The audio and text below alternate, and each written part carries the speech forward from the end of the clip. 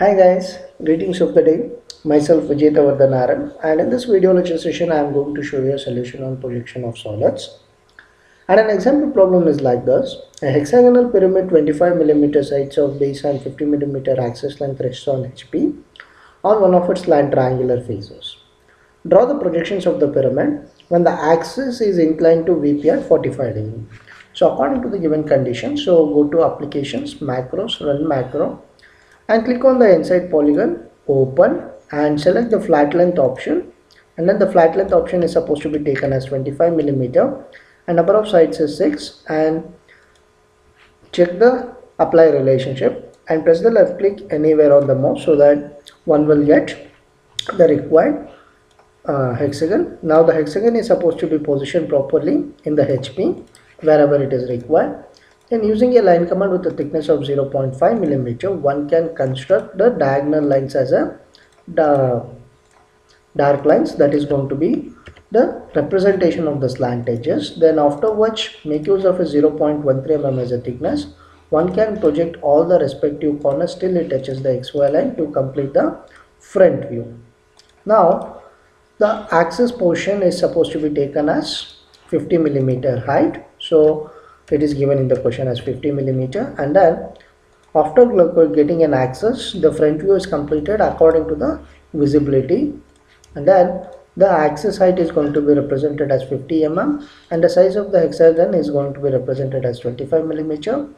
Then using the text command, one can start naming the corners as A, B, C, and this is going to be D, E, F, and then O as well as O1. And after which the front view has to be named accordingly as B dash as well as E dash. Then we have C dash as well as F dash, and then we have O1 dash also. Then we have D dash as well as E dash. The apex point is supposed to be named as O dash. Now one can say that the front view is completed in all aspects in the first stage and also the top view. Now select the front view and rotate this in such a way that it is resting on ODE, because it is resting on one of the slant triangular faces. The slant triangular faces O dash, D dash, E dash. So now make use of a move command, move with respect to D dash and E dash, and it has to be repositioned properly on the XY line at keeping convenient distance. Then go for a rotate command, and we know that D dash, E dash is already on the XY line and O dash is supposed to be shifted to the XY line like this. Then make use of a line command with a thickness of 0.13. One can start drawing the projectors to complete the respective projectors so that we will get the required things. Now we are projecting D dash as well as B dash, and then E dash and E dash is going to be connected here, and this is the another line, and the last projector is supposed to be drawn now, that is C. And along with the C we have F also. So this completes the required projectors. And after which, using the text command, name the respective projectors whichever we have marked now. So this is going to be marked as A, and this is going to be marked as B, C, D, E, and this is going to be F, and this is going to be O1, and this is going to be O. And after which, using a line command with a 0.5 mm thick, one can start drawing the boundary lines. The boundary lines we shall start with D, then it go to C, then O, then it is going to be F, then E, and then getting back to the D is going to be the boundary line. And after marking this boundary line, one can complete the base is visible or not. Now the observer is at the top. When the observer is looking the solid from the top, the base is nearer when compared to the apex, hence the base edges must be visible. So the base edges F to A and A to B and B to C is going to be the visible edges. Now such of the slant edges either partially or completely passing inside the visible base are invisible, and outside the visible base are visible, in such a way that OD as well as OE is going to be the invisible edges. Then in the same fashion, OA and O B is going to be the visible edges. Then the axis representation O to O1 in the form of a chain line has to be connected here. Now the axis is not seen here, so to get the visibility properly, one can delete that projector and redraw the line from this point to this point so that one can easily see the axis line. Now axis is already inclined, henceforth one can get the apparent length of the axis as 45.88 millimeter.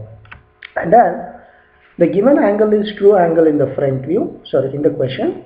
So one, we have to construct the true angle first, and after drawing the true angle, set that true angle as 45 degree properly, and afterwards locate the point on the 45 degree line, that is on the true angle, and after locating the point, that point will be considered as the O1, and then get the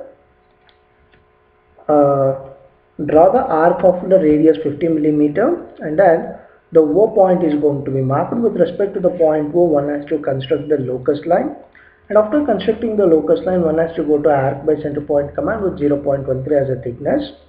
Now O1 is supposed to be taken as the center once again. The radius value is supposed to be the apparent angle, that is 45.88, or not apparent angle, apparent length.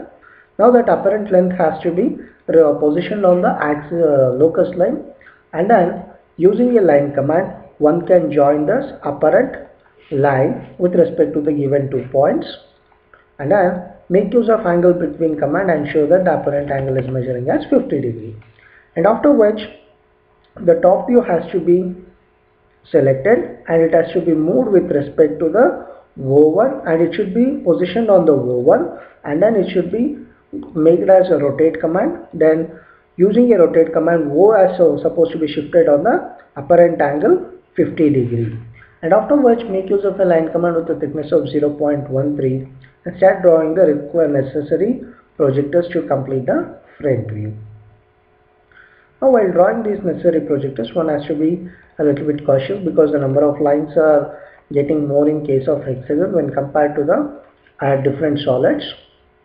So in that regard, one should be a little bit cautious to complete the view. And then we have left out with B and A, so we'll connect B and A. So now one can say that all the necessary projectors has been completed. Then make use of a text command naming the corners as A dash, B dash, C dash, and this is going to be D dash, E dash, and this is going to be F dash as well as O1 dash, and this is going to be the O dash. And after which, according to the rules of visibility, one has to complete the boundary lines using 0.5 mm and a continuous line, that is A dash to B dash, then to O dash, then D dash to C dash, then F dash. A dash is going to be the boundary. Then when this solid is seen from the front view, the observer can able to see the base when compared to the apex, hence the base edges must be visible. Now that is D dash, C dash and B dash is going to be the visible. Now such of the slant edges either partially or completely passing inside the visible base are invisible line. That is, using a line command with a dashed line, O dash A dash and O dash F dash is supposed to be the invisible edges. Now the edges which are passing outside the visible base are visible. Now O dash C dash is going to be the visible, and at last the chain line is supposed to be shown with respect to O dash to O1 dash, that is a representation of the axis. Now one can say that the problem is completed in all aspects, and if you are having any sort of doubts, please feel free to contact me. And also kindly share this video to all your first year engineering students, and also kindly subscribe to my YouTube channel. And once again, thanks for watching my video.